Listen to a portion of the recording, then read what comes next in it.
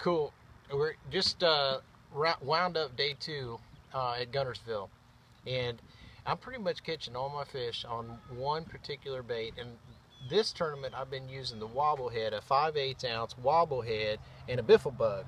But I'm throwing it on the Denali into, or it's a Norwood series, or into 7-foot heavy action. And this rod allows me to be able to cast this 5/8 ounce bait a long ways, and I still have enough power to set the hook out there with 16 or 14 pound test line.